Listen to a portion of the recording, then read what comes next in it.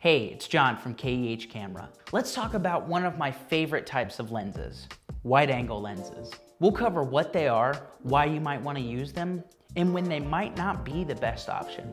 Let's start with the basics. What is a wide-angle lens? Generally speaking, anything that is wider than a 35mm is considered wide-angle. For example, this 16 to 35mm lens can capture way more of a scene than a standard 50mm lens. But what does that mean? Well, let's break it down. The main benefit of a wide-angle lens is its field of view. It lets you capture much more of your environment in a single shot. This makes it perfect for when you want to showcase the entire scene. So whether you're shooting landscapes, large cityscapes, or trying to get everything in a cramped space, wide-angle lenses are ideal.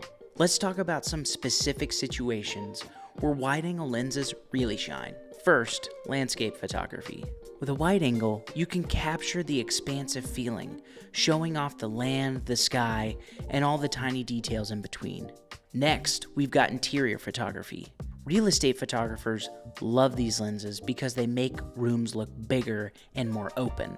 And lastly, architecture. Wide-angle lenses are great for making buildings feel even more imposing by exaggerating their scale. Another cool thing about wide-angle lenses is how they play with perspective. Objects in the foreground appear larger while those in the background look smaller and farther away. This can add depth and drama to your shots, drawing the viewer into the scene. But here's a word of caution.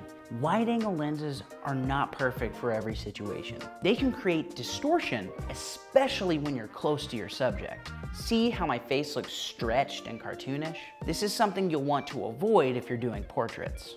For portraits, it's usually better to use lenses with a longer focal length, like a 50mm or an 85mm. These lenses provide a more natural, flattering look without distorting your subject's features. In short, wide-angle lenses are a fantastic tool to have in your kit. They open up new possibilities for creative shots. But like any tool, you need to know when to use them.